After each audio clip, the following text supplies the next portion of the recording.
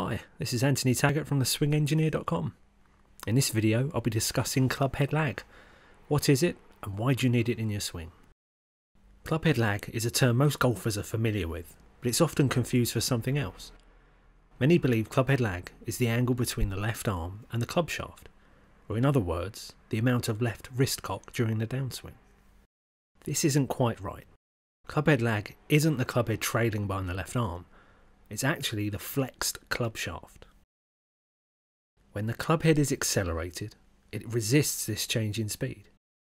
This resistance causes the club shaft to flex. This is clubhead lag, the clubhead lagging behind the grip end of the club. Clubhead lag is only sustained when there is acceleration. Once the clubhead reaches its maximum speed or starts to slow down, there is no longer resistance and the club shaft loses its flex.